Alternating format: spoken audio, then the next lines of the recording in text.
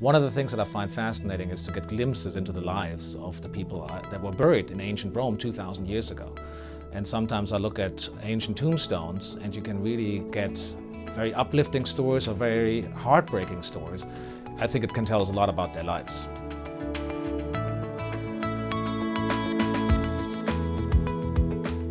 We have a lot of texts about ancient Rome, but they were largely written by aristocratic men and tend to misrepresent marginalized populations like women or slaves.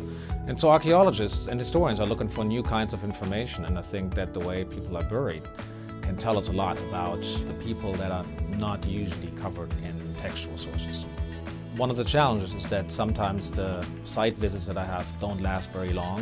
I have maybe half an hour to visit one site, and so I try to take as many photographs as I can to study the site in more detail later on.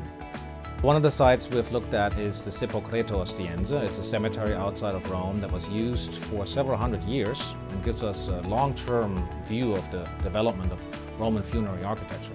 And so what we've done is create a virtual 3D model in the computer of that site by taking photographs and measurements with modern survey equipment. And it's great because it helps us to actually study the site 24 hours a day from our computers. And eventually we'll put this online and it'll give people the chance to kind of do a virtual visit of the site and take a look at the different tombs, including the burials, inscriptions, mosaics and paintings that were inside. I've just really started this research program by looking at the sites, and really now I'm going to start to analyze the data that I've gathered. One of the things that excites me is that with new questions we can still find out new things that people haven't thought about before.